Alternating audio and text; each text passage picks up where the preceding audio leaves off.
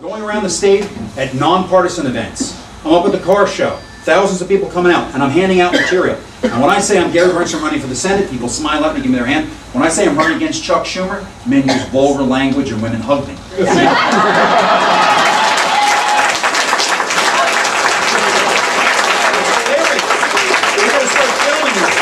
People say the most unbelievable things when you say Schumer's name out loud. Because I've been on television so many times, you know, it's Fox News, CNN, all those other things, people know me. People loathe Chuck Schumer. Probably I'm the luckiest guy in the country running against Chuck Schumer. If I was running against somebody else, people might not be so interested. I would say that I need your help. Those other candidates need your help. Volunteer, send emails, get out, make phone calls, come and join us and help. There's no way that any one of us, not a candidate by myself, can win without you.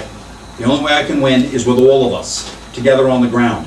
I promise you, I will spend every day in the United States Senate thinking about you, seeing you, talking to you. I'm getting tremendous support. I've got the Army. No other candidate in this state has the ground force that I have. There's some guys with money. There's some guys with money and no people. There's people, but I got an army of people already. And in the next 45 days to 50 days, we're going to quadruple the size of this thing. And then we're going to come at Schumer. I'm going to come at him every day once we're in this thing. I'm not going to give him an inch. And we all know what his problems are.